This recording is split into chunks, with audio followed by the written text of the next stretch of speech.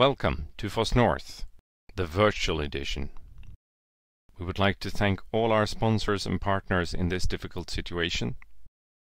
Our gold sponsors, Luxoft and Ansible by Red Hat.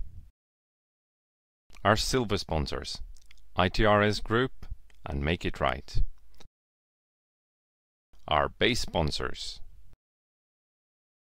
our partner projects, the open source community and the region of Gothenburg. And a huge thanks to our awesome community. This would not have been possible without you.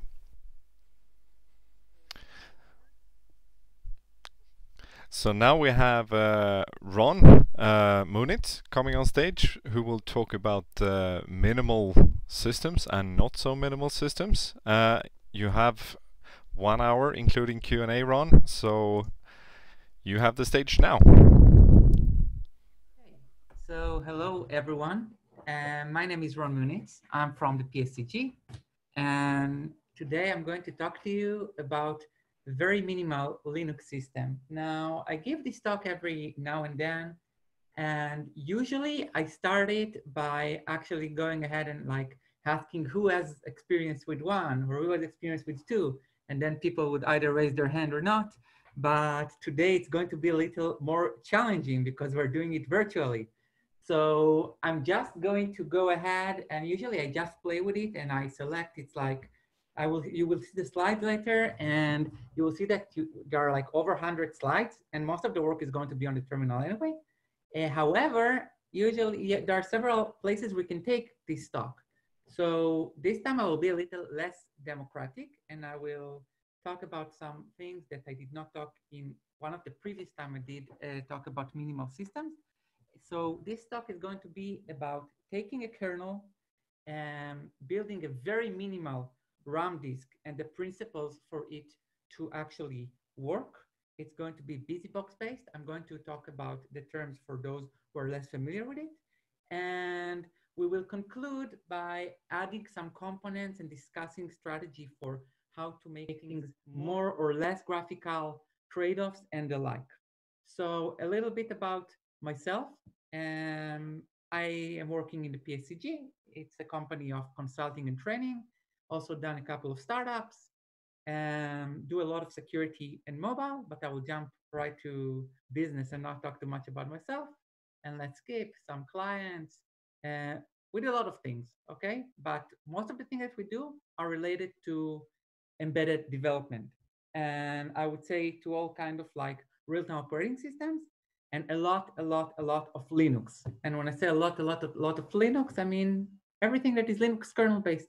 So what is Linux and what is like Android, for example? Both are Linux kernel, and then they diverge the moment it boots. And I will talk about it also like in the lecture. So all of these phases and the slides will be published, so you can do them one by one. And you can also ask me for like more content. Last week was the first time I ever uploaded like a video to YouTube, and being inspired by last week's lightning talk of foss-north. When I extended a little bit my 10-minute lightning talk and added some content about the Yocto project. So if you're interested, I will do it here too. I'm happy to, okay? Write to me and I'll give you again the details at the end of the lecture, and feel free to do so. So in order to reproduce the system we're building on, the host system is going to be an Ubuntu with these packages. You can auto set it, you can use a VM, and the links here will be updated. What we have here is something that is almost the same, but with a little bit of other focus on the user space and a little bit of older kernel version. I will update the slides, and both have these links. I also send you the links for what we actually do today, okay? So because there are questions, there are QA, I'm very open to also answering questions and adding some examples as we go. So the methodology here is going to be to go and do the following things. We're going to first show how to get the kernel source, talk very quickly about how the kernel boot, and then we're going to reason, especially for those who have never seen how Linux boot or build a Linux system by themselves, we're going to actually see how user space that we love and like comes to life, and what are the possible customizations on the way. What are the principles? Because the possible customizations are pretty much impossible to count. All right. So the first thing we're going to do is to get the source. So I will show slides, although usually I like just going like to the website. If you go to kernel.org right now, and feel free to do it, you will see something like this. You will see latest stable kernel is 5.5.13, and then you will have several versions. We only have 1 hour, so I will not talk about them too much, but I will say some of the important things. If something is stable, it pretty much means you can count on it. If something is an RC, it means it's a release candidate. So now it's 5.6 RC7. It means that kernel 5.6, when it will be the next stable kernel, right now the stable kernel is 5.5, is now under the 7th round of testing, which means that soon enough we're going to have 5.6. Usually they are anywhere between 6 and 8, but it's an arbitrary number of release candidates. If you want to ship Linux with your device, or you want to ship a distro, it doesn't need to be an embedded device. It can be any component that you have that maybe is used on server or on your desktop or so on. Then you will most likely want to use a long-term release. And under the FAQ tab of kernel.org, you will see what are the different releases and candidates. So you have here all kind of information about what is what, and then you have the releases. So in the releases, you can see how long some kernels are going to be supported. And I'm not going to get into it, but you can see, for example, that 4.14 is going to be supported much more than 5.4. Why? Because of all kind of decision. Happy to elaborate if you're interested in. So if you want to have kernel support for like critical fixes, but not necessarily anything you need, like new features and so on, it could be safe to go on such a long-term support kernel. All right. So back to the kernel. How do we start? If you know what release you want, let's say the stable, you're going to use Git in order to get it. An example can be if you go ahead and clone everything, it's going to be like today around 2 gigs, I think. And you can get just a particular branch and do a shallow clone as follows.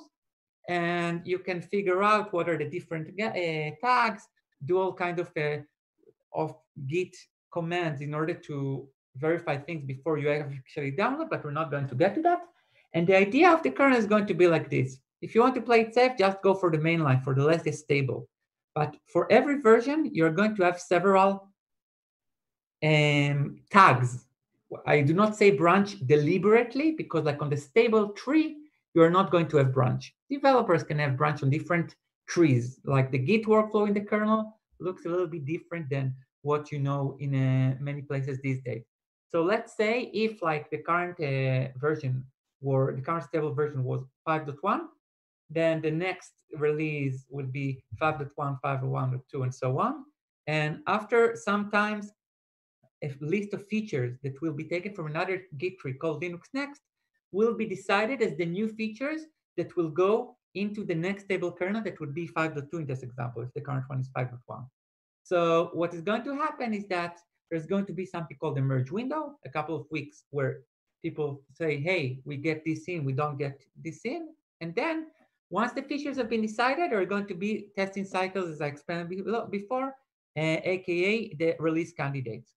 So you need, in order to make Linux, you need to decide what is the version that you want, okay? So this is what you're going to build. And how you're going to build it, we're going to get into it very soon, okay? Now, what happens when Linux boot? I'm not going to get into too much details. Basically, both in PC and in embedded, in whatever architecture, there's going to be some bootstrapping code. There's going to be a boot ROM that will jump somewhere, that will jump somewhere, that will jump somewhere. And there can be a little bit less of somewheres. But in like PC world, one of these somewheres is going to be something like grub. In embedded world, many times it's going to be uboot. And the idea is that this bootloader, that is also like a program that's being loaded, is going to go load Linux or another operating system into memory and boot it along with other things that it may and will load and boot them into memory.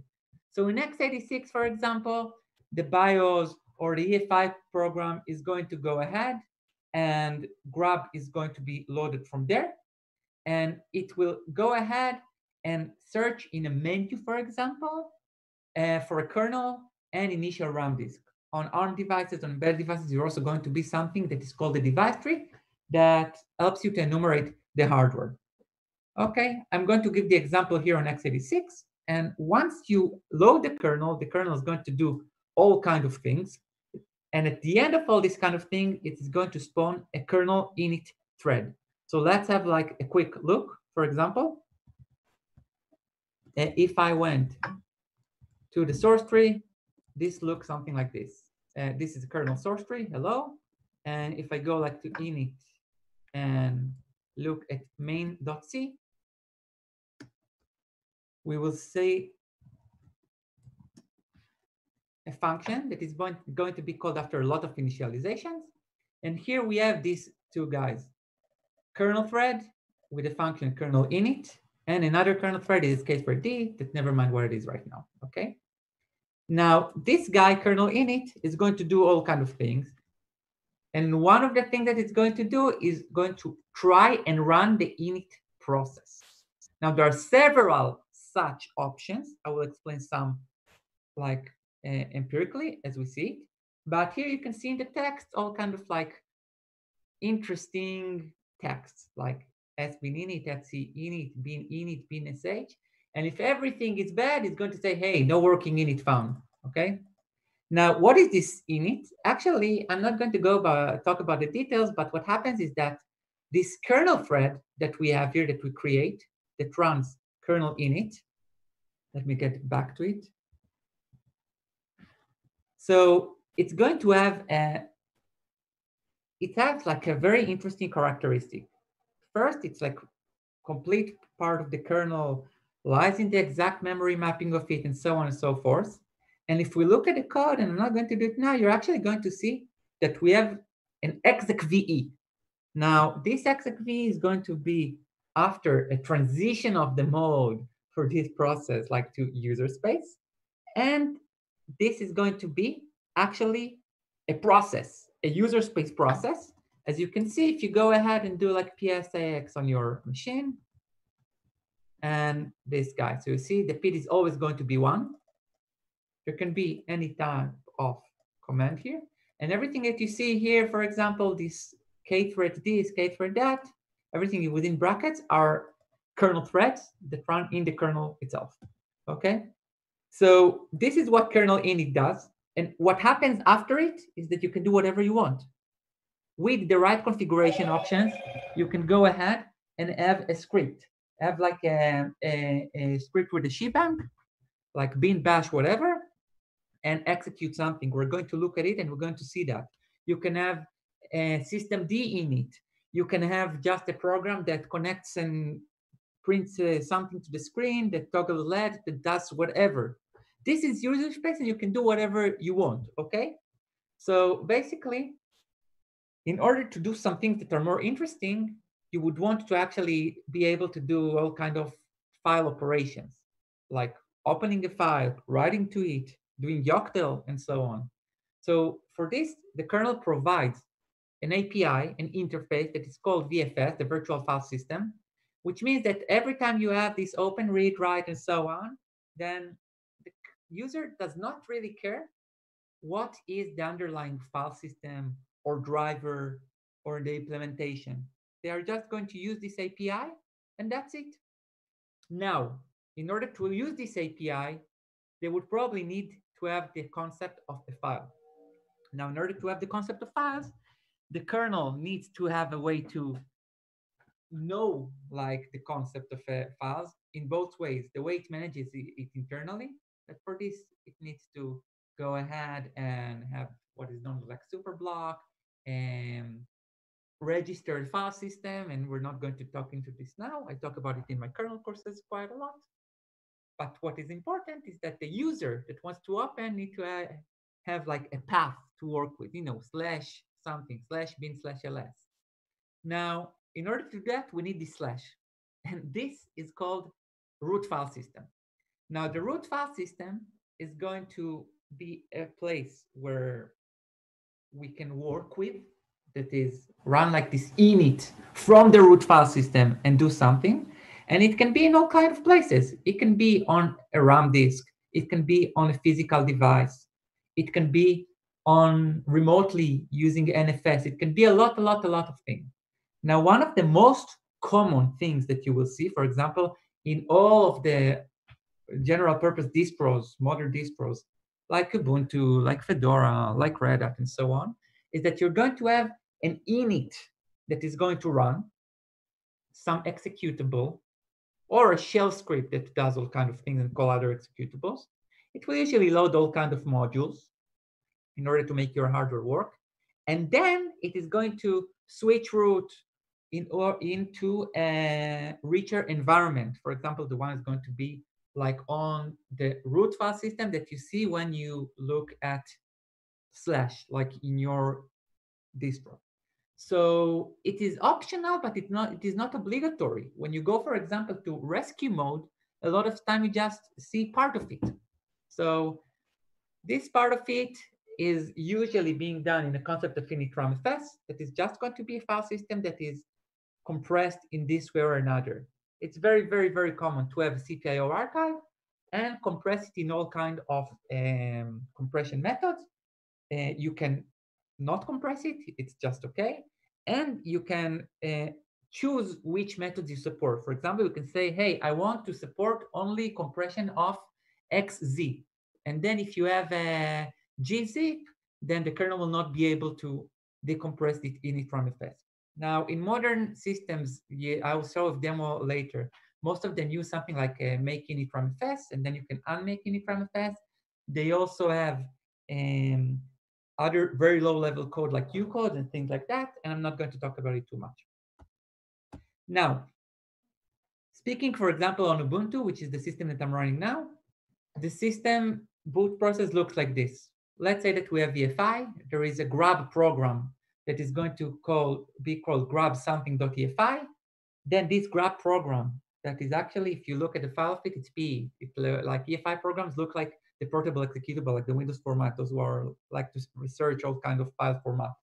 And it's going to actually be the bootloader that loads the kernel, and it's going to also load initramfs. The kernel is going to be boot. The init process is always one. It's going to run an initramfs that is going to have an interpreter that is busybox, which is exactly what I'm going to do in the second part of this lecture. And this interpreter is going to do all kinds of things, and it's going to switch root at the end. So if we look at the initramfs, it would look something like this. And I'm not going to get too much into it, but there are some interesting files to note over here. Sorry about this pop-up. All right, now that we've done it, I want to actually go ahead and show you another type of system. So this other type of system that I'm going to build will look something like this. So I'm going to have this guy here, and I'm going to use QEMU with all kind of parameters. It doesn't matter really what the parameters are, okay? And I'm going to be able to run faster by doing enable KVM, but I don't have to. I could append all kind of options to the kernel, just like your bootloader does, okay? And I can decide, for example, if I want to have my console, that is what is like the main place to read from the screen, for example, from serial, and to write from the keyboard, for example, from serial. I'm going to do like all these kind of things. I will define all kind of parameters, and then I can see things. Now, example for this system will be this. I deliberately put this print case in case I will explain what is like the frame buffer console, okay? But this is my Linux system. It prints the pscg.com, and I can do all kind of things, ls and ps, and I can do some things like abuse my system and show that I have the ability like to write to the screen. Okay, so I can do all kind of these things. So this is what I'm going to build. Okay, and in the same way, I can also go ahead and, for example, do a console redirection, run a non-graphical mode, and that's it. Okay, in this particular example, I can go ahead and just do this as well.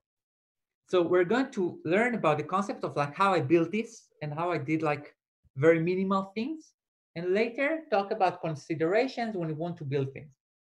So our distro, we're actually going to build a distro here, just like Debian, just like Ubuntu, okay? It's going to be a kernel that I took from kernel.org. I took it last week. It's the exact recent version of 5.6 RC7 I showed you earlier, with BusyBox that I mentioned that other distros use. And that's what we're going to do, okay? Maybe later we'll talk about debuggers. I think usually I talk about this in this particular talk. I will keep it to 50, 55 minutes and I will skip it, although it's easy. When you go over it at home, there are scripts for everything, so you can go ahead and do things fast. And there are a couple of branches in the Git repository. And like the current master branch is just going to go and do things very, very, very easily, but also very bloated. It's going to take a default configuration of the kernel, add to it some debug snippets, so you can use a kernel debugger and kprobs and so on. And then things are easy, especially if you just want to use console without other things. Okay, so this is what you are going to do, and I'm going to analyze the scripts very soon. This is one example, okay? So you can see by the names that one of them is fetching the kernel tarball, is doing wget to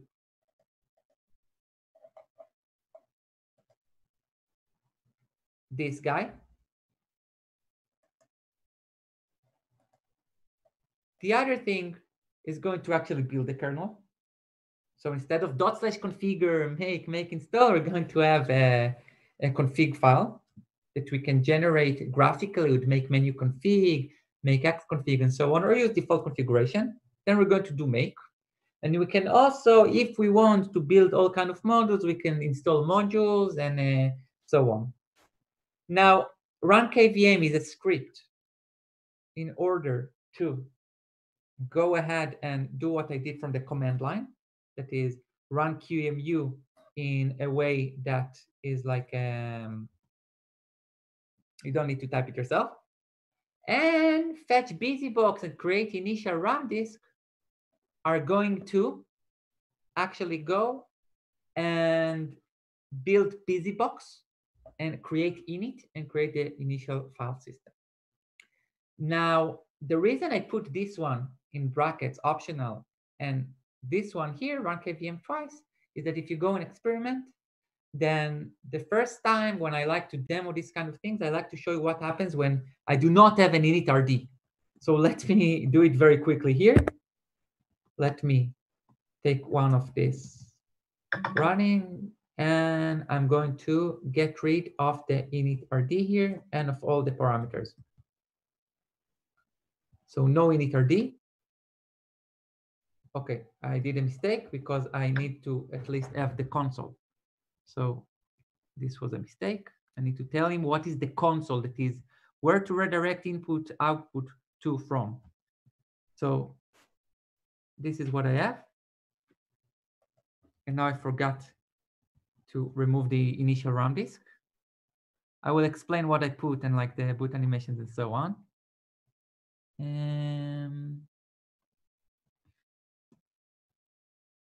Okay, so look what we have here. We have the text that we saw earlier, run s bin init as init process, run s init, ta ta ta ta ta ta ta. Boom, not syncing, no working init found. Okay, so you see this penguin, this is the boot logo, say hi. And the reason it exists even before I had like a root file system is because the kernel draws it. The kernel does a lot of things, you'd be surprised that it does all kind of things that are even like connected like to like deciding what is like the video mode. If you remember that you gave like VGA ask param, maybe I'll show it later, and you say, hey, check your video mode, then you will see that this actually comes from the kernel code. Okay. Now, you know what? I can go ahead and show it like very, very, very quickly. VGA equals ask. I'll get rid of this mode. And then you see this message booting from ROM, press enter to video mode availables. This is even before the kernel is being decompressed. So I can go ahead and like see what are the modes, or do scan and decide like what is the mode that I want to run in. For example, a very bad and ugly mode. Okay. All right. So back to our slides. So this is what we're going to show. Now, how do we build a kernel? It's actually very, very easy once you have like the scripts. So the important thing is to know the steps. You go to the kernel directory after you, of course, unpacked it. You create a .config file. For example, for the current architecture that you have, you just do make and def config. O means change directory of the output to another directory. You don't have to do it, but it's nicer if you want to look like at the code to not have code and data and the executables like together. However, there are a lot of auto-generated code. So if you do these separations, many times people do that and say, hey, where is the definition? Where's the include file? Where is the C file? It's because auto-generated code is going to go to the output code folder. Now, you're going, if you want, to add additional configurations. For example, here I added all kind of things so that I will be able to use VirtIO and all kind of gas virtualization extensions. And then you build with make. Very, very, very simple. Now, when you want to run it, you need to actually have a kernel that is built. If everything worked well, you're going to have a VM Linux file, which is going to be potentially a huge file. But on our mini Linux, we're going to make it very slow. Instead of a couple of hundreds of megas, like around 2 megs for a 32-bit and around 8 megs for 64-bit. And there's going to be a compressed file under arc, the name of the architecture. And when you have name of the architecture, I'm not going to talk about it too much, but what you're going to have is, is this, like under arc, have a look. Take 5 seconds to have a look. For example, x86, ARM, ARM64, and under x86 is both the code for x86 and x66 64-bit. Okay. So the compressed file is going to be over here. So if you want to debug your kernel, you want to keep VM Linux in touch. There are many debug things that you can do, many debugging things that you can do also without having VM Linux. But if you want source code debugging or to refer to all kinds of symbols, you may definitely need it. There are other things that will make your life easier in debugging, harder in debugging, like KSLR beginning kernel 4.9, but I'm not going to take into it right now. If you heard me and start to thinking, okay, my next task is debugging a kernel, then I said this sentence for you because I always get asked this, and for a good reason. Okay, so what happens if you run either this or that? It's the same. You can run this, you can run that. So what will happen if you don't use a RAM disk is this panic that we saw earlier. So what do we need to do? We need to have an init file on a RAM disk that will populate. So how do we do it? We're going to get BusyBox, configure BusyBox. Now in our configuration, we're going to use the default configuration and make sure that BusyBox, the executable that will be generated, is going to be static. Why? Because otherwise, and it's a good exercise, you will see very soon that nothing runs because it will have dependencies on libraries. But for that, it needs a loader. And for that, you need to configure a lot of things. And doing all this kind of thing by hand can be annoying and can be hard. So long story short, this is one of the reasons why there are build systems like Buildroot, like Docker Project, like Android, and so on to take care of that. But to make we're just going to make it a static executable. It will run everywhere that has the same architecture and knows to load ELF files and things will be okay. So we do that and pay attention. We build and we install whatever we build. I'll show what we build into whip RAM disk and install. What else do? We create all kinds of folders that we want. We actually don't really need all of them. You can live without proc. You can live without sys. You can live without dev. And if you configure your init file properly and like not with the default busybox expectations, then you will see that you can live without dev. Otherwise, you'll have a lot like of annoying garbage going to the screen all the time, but we'll not get into it now. So you can create whatever folders that you want. And what you are likely to do is mount all kind of things, maybe print some things like the banner that I did. And when you run this init script, it's going to have PID1. This is what is going to be run from the kernel that we showed earlier. This is what was not founded. This is why we panicked. So what's going to happen here is that we're going to do exec, and this is super important, to /bin/sh. Now, usually I would ask now, what would happen if there was no exec? And then I will wait for the answer, but I will give you the answer like now, because I can't see if somebody answers it. What's going to happen now, if we remove exec, is we're going to panic. Why? Because init is going to finish its execution, and it's going to try to exit, and you cannot kill PID1. So we'll have a kernel panic. So whatever you do in the init, unless you just want to do it one time and then a suicide, then go ahead and do exec. Make sure that init does not exit. So here, if we do just this, once I exit the shell, then I will panic as well. Unless I have like a way to respawn myself, and I'm not going to get into it right now. Okay. So what happens if I want to have kernel modules? What are kernel modules? When I build a kernel, as I mentioned, I can go ahead, and now I'll just show you something very quickly.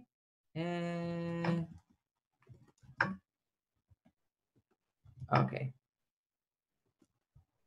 So I can go ahead and have this nice VM Linux file that in this particular case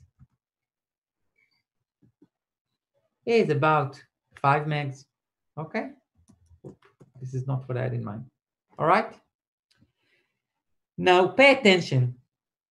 If I want to go and build everything in the kernel, for example, or some of the things in the kernel, there are a lot of subsystems.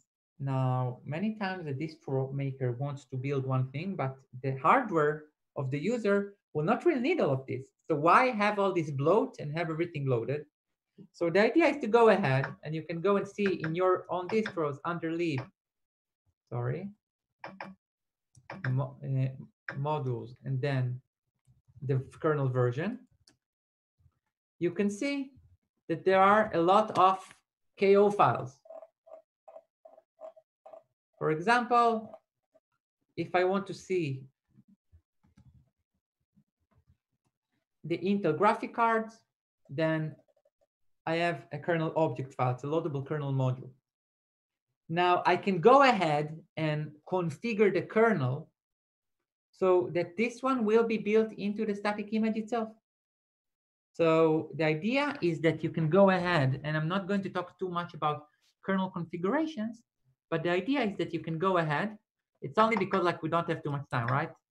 And the kernel configuration looks like this. It has like tuples. Usually it's going to be either have yes, commented out, or no value. For example, I do not support kernel gzip, but I do support kernel xz, okay? And I can go, this is for the kernel compression itself, not for the RAM disk. And I can have something equals modules. In this particular case, I do not have anything equals modules. Everything that I built in my configuration is statically built into the kernel. However, if we go ahead and look at, for example, boot config, whatever,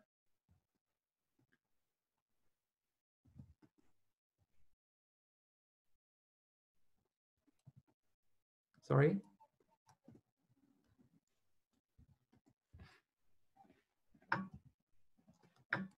You will see that we have a lot of things that are going to be with equals m. So M means that it's going to be a loadable kernel module that is going to be built, and you will need to install it in order for it to go to /lib modules and so on. And hopefully, if you know how to install properly and build things properly, be handled automatically by dep mod and by modprobe. So the idea is that when we build, if we want to build for our kernel modules, we can go ahead and do something like modules install, okay? And this is like the syntax. So after that, after I do modules install, then we're going to have under lib modules and the version, whatever I want to have. However, if I want to make it not for my host, but rather for wherever I want my RAM disk to be, for example, RAM disk WIP, then I need to provide these parameters. So I'm not going to talk into it too much. There are also kind of dependencies, but you want to know that how to do these kind of things, okay? So this is for loadable kernel modules that were built inside the kernel tree. And for multiple kernel modules that are built outside of the kernel tree, that is, you make a low-order module not inside the kernel tree, then you're going to refer the build system to it, and there is an easy way to do it. So this is how it is. Like you're going to say opt-m in a make file. I'm not going to teach you now. I'm teaching it in my kernel courses and my embedded courses and so on. You do it like add the module, and then you change the directory to wherever you built the kernel. It's very important. You need to have a .config there and all kind of header files and so on. Tell the build system that this is the working directory or your makefile is, and build modules, and then you can install it.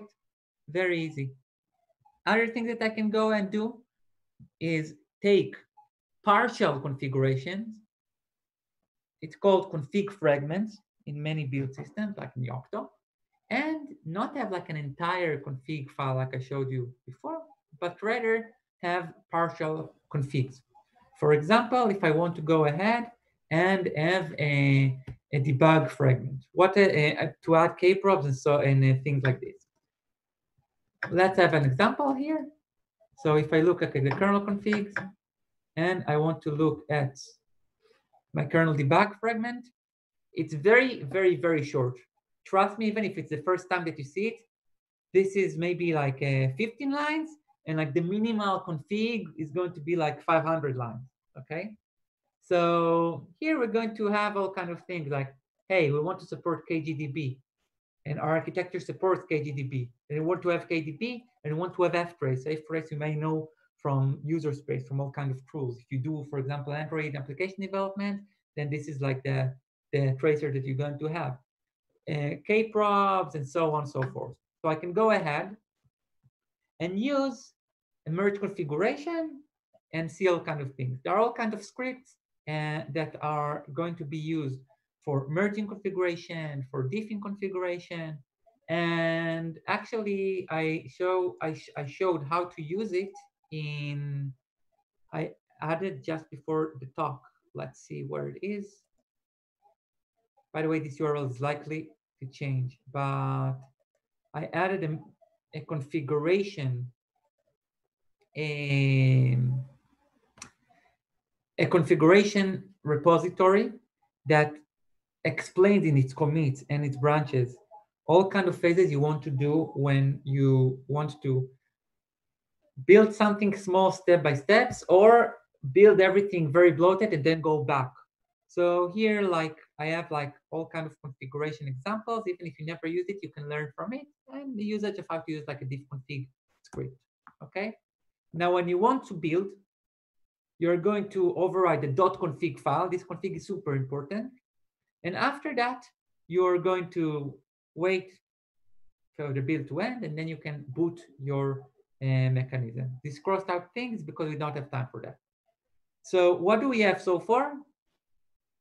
We want to have a way like to build a kernel and its features, to build user space tools, to pack them together, to handle dependencies if there are. For example, if I want libc, maybe I want to select all kind of graphic frameworks, maybe I want to have a packaging system, and so on and so forth. So if we want to use something like that, then things become a little bit challenging. So for that, we would want to probably use a build system like the Yocto project. Okay. Now, some of the things that you want to do to have like a minimal build. So let's me summarize what I've done so far and the relevant script. Okay. So the first thing I did is to take a tarball and get it and unpack it. Okay. In order to start working with it, there is env setup. Those who do Android framework development will understand that I took the name from there. And these are all kind of like variables, okay? So we need to source it before you start. So I'm not going to do it now because we're short on time. We're going to fetch the kernel, and then we can build the kernel, okay? So to build the kernel, we will have this. Everything, this is exactly what we have in the slides, okay? And this is a little bit of a change because I use a tiny config, which is what I'm going to show you now. And not the kernel's tiny config, but I call it tiny config. It's something that I built step by step. I'm going to have here like creation of configuration file under the kernel output, and then I'm going to create a RAM disk. Now look what's happening here. The RAM disk that I'm going to create looks like this. I'm going to get BusyBox, and in BusyBox I'm going to build it with a default configuration, and I'm going to go ahead and I'm going to go ahead and I'm going to make sure that it's static, and I'm going to install it. And installing it will create something under whip RAM disk, and this something will look like this. A lot of links that point to /bin busybox, okay? And there's going to be an executable called busybox that is going to be static. Okay, after this, look what I do. I'm going to create empty directories. I don't have to do it. This is just what I do. And after that, we're going to do the following thing. We create an init file, and this is the content. What do we do here? I mount procfs, sysfs, debugfs if I created them. I echo a message in colors. I do enumeration of dev/dev. I populate it. Sorry that I don't explain those who are not experienced with it. Feel free to ask me a question afterward. I'm going to export some string that will be automatically executable once I execute the busybox shell. And I'm going to, this is a trick that I can either do or not do and execute directly, but I'm going to execute a shell. This is something to make busybox more quiet about all kinds of things, okay? Then I'm going to make my init executable. And then I'm going to repack the RAM disk. What does repack the RAM disk do? So repack RAM disk is going to create a CPIO archive and then gzip it. And this is, my friend, what I provided the kernel. So this initrd parameter, okay? So this is what I did. And I did it by actually going ahead and configuring all kinds of things. Now, if we look at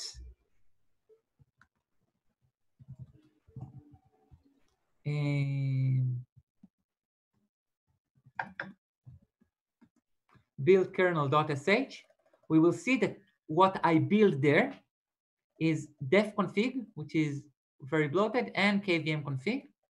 That is not really necessary, just needed if you want to use Vertio for all kinds of things. And I add to it with the merge config, the kernel debug ferment.config. But the important thing is that I have a .config and the kernel like runs on it. And I need, of course, to make the kernel work, all right? So I need to carefully craft the features. So let's go and talk about some of the features. So far, we managed to build a kernel very easily, build rootfs easily, run QEMU either with no graphic mode, means without the window, or with the window, okay? It doesn't require too much, except for knowing which device is the console. So when I want to build a distro, I have two options. One, start from nothing and add to it until it works. Two, start from everything and remove things until it's small enough. But this way or another, it's very important to understand the basics. Okay, the basics are very hardware dependent, but actually they're pretty much the same. Some examples. If I want to have a display output, then I need to know that if I'm like on x86, I do not even need like to know the graphic card internals if I know how to work with BIOS. For example, I can go ahead and use BIOS 0x10 services or BIOS 16x services to get graphics and keyboard. Now, we don't have enough time, so I'm going to not explain it too much, but basically speaking of graphics, there are a couple of drawing paths. The display is like the screen, wherever I see like the nice drawing and so on. And the hardware is what's going to project to it, but I need to feed the hardware. So it's going to be either with graphic processor drivers or with the BIOS. And I can either draw directly to either of them or use a concept that is known as frame buffer. So a lot of the configurations have to do with the frame buffer. So this is drawn directly. This is using the frame buffer. And if I want to work with a console and a frame buffer and see like this boot animation, this logo, not boot animation that I show, boot logo, then I'm going to need to use a console. There's also DRM. I'm not going to go into it right now, okay? So if you want to see graphics in Linux, you need to know the hardware and you need to know your requirements. Maybe you just want to have input output on a serial cable. That's okay. And then you need the following configs: VT, a virtual terminal, TTY, and a list of 8250 for serial and console. If you want to use the display and keyboard as the BIOS, as the console, then you need to either use BIOS function, or you can, if you want to use frame buffer interface, then you need to configure a frame buffer interface. For example, to have the logo, you need frame buffer. A splash information called psplash that I'm going to show a little demo of also requires frame buffer and so on. Okay, so you need to know the hardware. Now let's look what we need. For example, if we just need like monitor and keyboard console. So in QEMU, there is a BIOS of cBIOS. The serial interface is going to be TTY0, and there are all kinds of display graphics. So when I boot, I can go ahead and check all kinds of parameters. For example, I can say, hey, I want to use VESA. And for this, if I want to actually be able to use it, then the kernel needs to also support it. Or I can say, hey, I don't want any graphic. I just want to do things like this, okay? So how do I start the build? And we do not have too much time, so I'm going to get like to the end like very soon, okay? The easiest way to start like from nothing is with either all no config, that is make all no config, that create a configuration that does all no, of course from the kernel build directory, or tiny config that is pretty much similar, but its idea is to have minimal kernel size. And then I'm going to start and add all kind of things. The idea for debugging will be to have all kind of messages and make sure that my components are included and do what they want. And in order to even start and see them, I need to first enable printk, which is the way to enable it. If I want any I/O with keyboard, display, or serial, I need config TTY. And if I want to have screen and keyboard to work, I need to have config VT. And if I want it to be the console that is not on a serial, I need to have config VT console. If I want to see something, I will need to have config VGA console or another hardware console. For serial, it's a little bit simpler. I will need the TTY, and I will need the config serial 8250 and 8250 console. For keyboard on the screen, I will need config input keyboard, config keyboard, AT keyboard. I can add all kind of things, and to actually make use of it, I will need an init that does something, but I don't have to because some things on the kernel actually parse configuration, parse input and do things with it. For example, magic scissor QP. Now, if I want to have user space, I need to be able to execute binaries. And for that, if I want to use the Linux standard execution indicate format, I'm going to use config bin format elf. And if I want to execute script, I'm going to do like the init that I generated, config bin format script. Now, what if I want to have more useful applications? Then I would want to go and have like proc. If I want to use simple utils like PS, I would need to populate /dev in order to use device drivers and so on. So here you can see we had config this, config that, and there really is no end to it. But at the end of the process, you can have all kinds of displays, and it's really nice. Now, we don't have time for the next subject, I believe, but I'll go very quickly on it. What I show, the continuation of it, and if it's interesting to you, maybe subscribe to like a YouTube channel that I have prepared last week, following the previous foss-north talk, and I will add explanation about it. So about the graphics, there are different graphics mode, and different graphics mode, if you want to make sense of them. For example, this is with support for VESA. This is support only for 16 VGA. Then this is support that also has frame buffer. You can see very pixeled penguin here as the logo. Basically, there are all kinds of modes, and you will need to configure them as well. Good way to see if something works is to cut something to the frame buffer. Here you can see, for example, VGA frame buffer, and here you can see higher resolution and higher resolution like in VESA. So there are all kinds of parameters. I can center the penguin. I can go and decide if there is takeover. I can add more hardware and so on. But these things tend to be quite complex sometimes. So for this, you need to first know the hardware. Second, have patience. And third, probably use a build system like Yocto project, which I talked about in the previous week with in the lightning talk. And I put additional YouTube videos that elaborate on what I did in the lightning talk. And in addition to it, what I also did, what I also will do is actually, if you care enough about Yocto project and need it, then I have an online course that I teach in 2 weeks from now, something like this. You can look at the website and contact me for that. So what we have is a graphical distro that we did. And one more thing that I had is,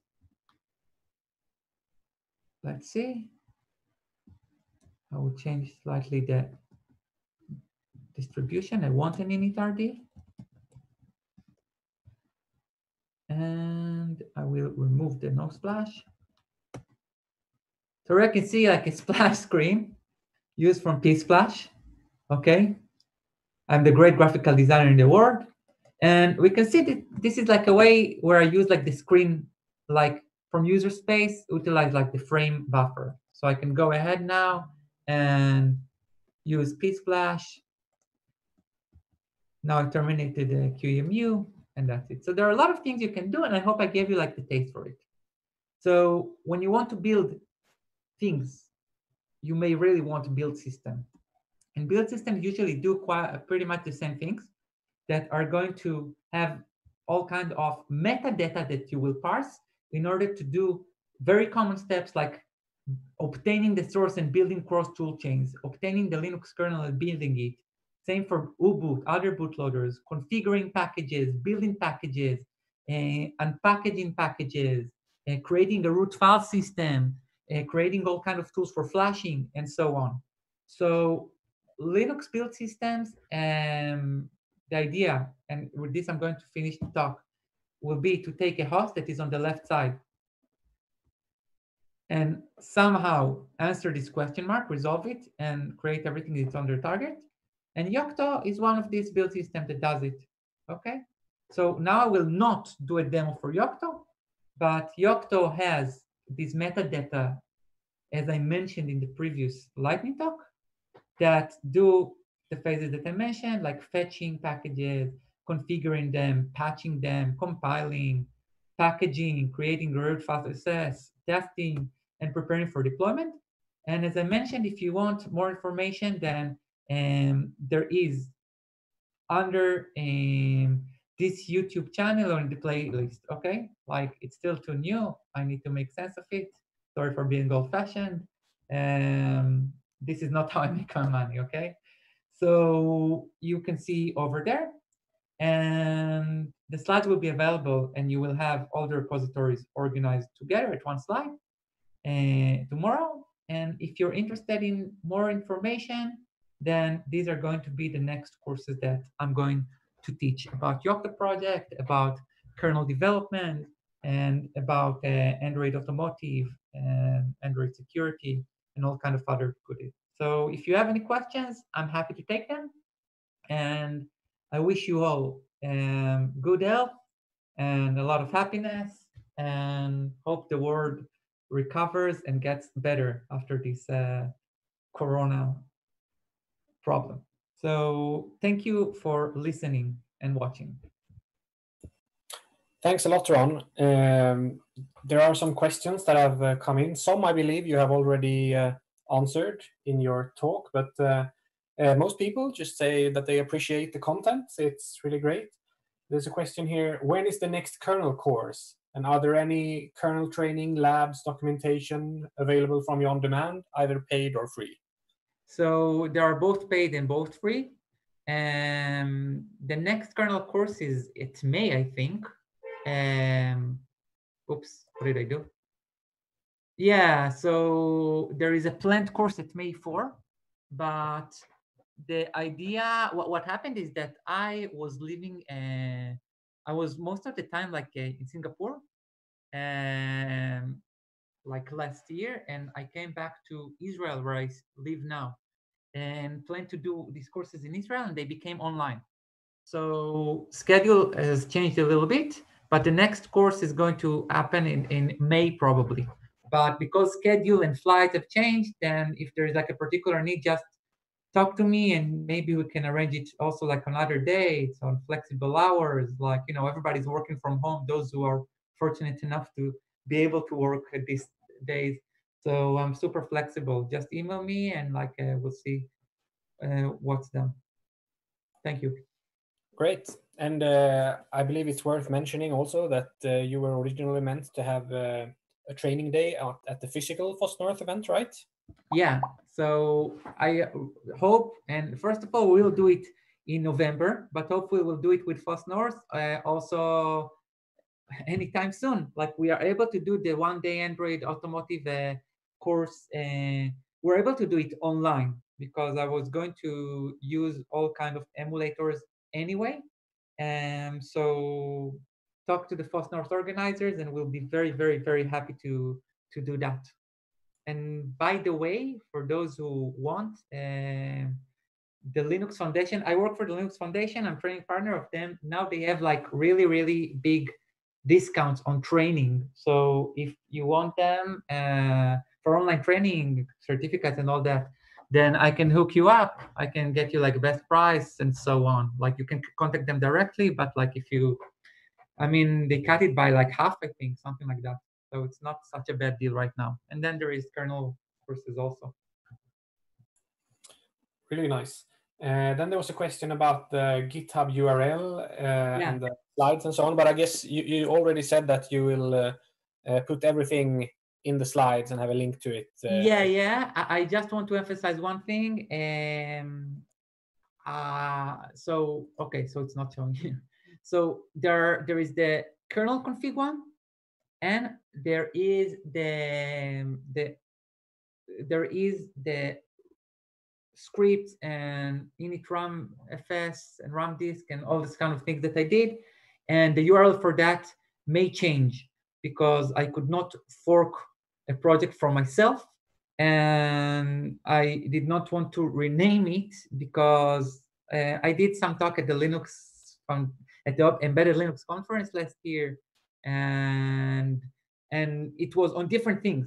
This is why I said at the beginning that they give different focus, and I did not want to change the name of the repo. Maybe I will. I will decide after the talk what I do. Okay, so this will be available. Yeah, really nice. Then there was a question from the YouTube audience. When you type make-J16, what is the meaning of the J16 argument? I believe it was answered that it's the number of concurrent jobs that make create. Do you want to elaborate on that?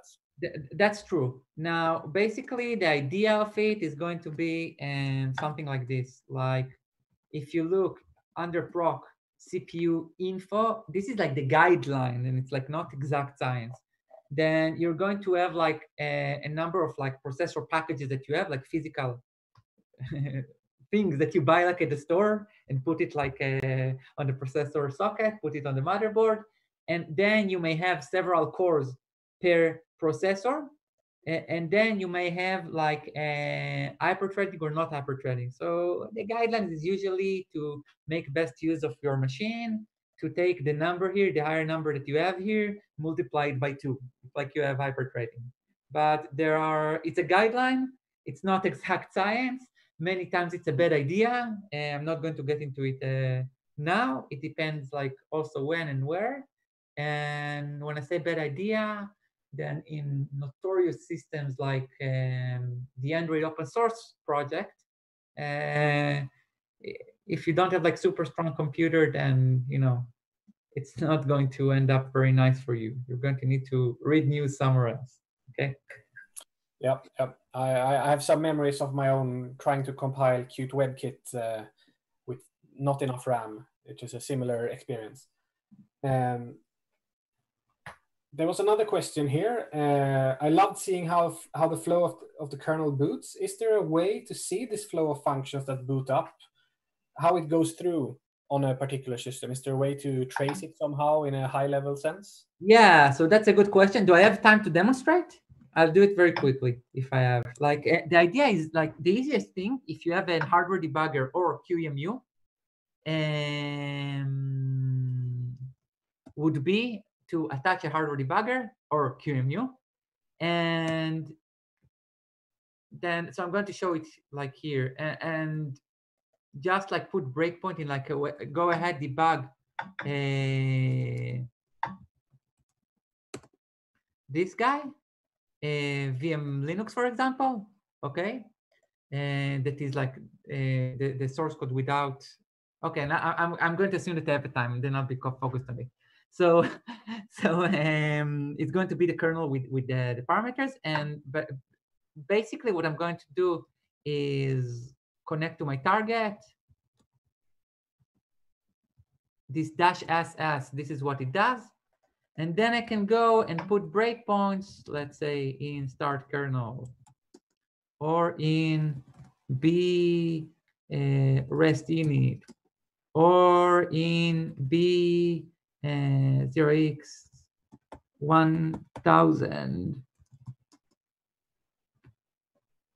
Okay, I made a mistake somewhere, and I know why I made a mistake, because I did not boot it with no KSLR.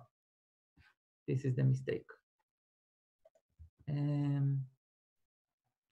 So the addresses that I put here are incorrect. Actually, it's a good example. Okay. But you'd say that the general tips is to run it in QEMU and use GDB or a similar debugger to yeah, that's the general tip. However, it's a tricky question, because what is considered boot? In x86, actually in ARM, it's much easier. In x86, there is something that is annoying for GDB, but it's workable. And that when the kernel boots, it boots in something called 16-bit real mode. And when the kernel itself operates, it's in something called protected mode. And everything that happens before is a little harder to get. But the reason why I wanted to demo things is that it's like so easy. No, target, I wanted to do target. Sorry, and target remote.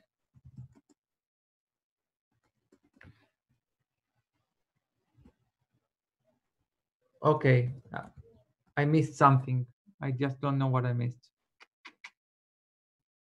Yeah, it's about an OKSLR thing, but never mind. Like maybe I can show we can put it in the notes afterwards when we put them up on when we put the slides up and so on. Yeah, so maybe it's good to cut this part.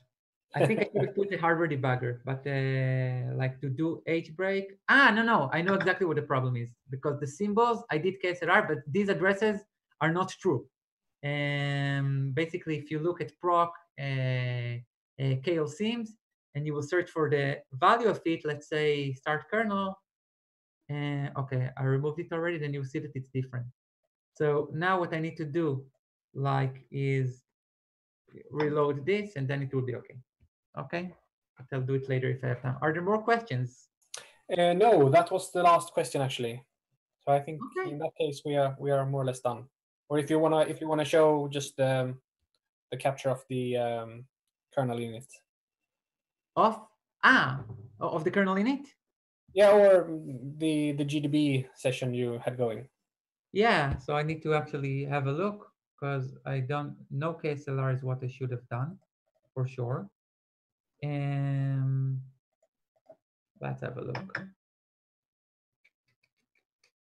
Okay.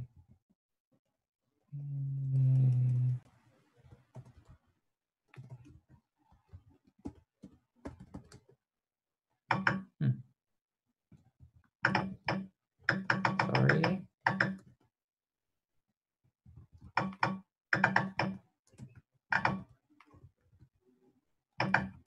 What happens to it?